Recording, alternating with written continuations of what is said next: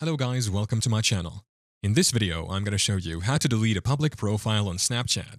Maybe you created a public profile on Snapchat to showcase your artistic talents, but now you'd rather keep things private.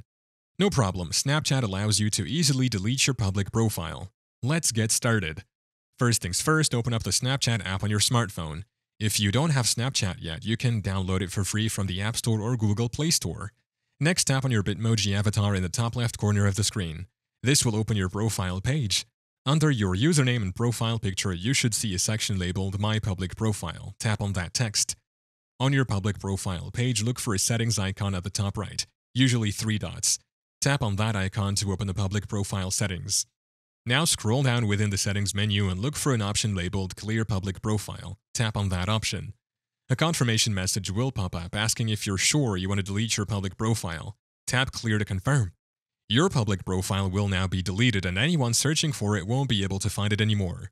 Thank you for watching. If this video was helpful, please leave a like and subscribe to my channel for more videos like this.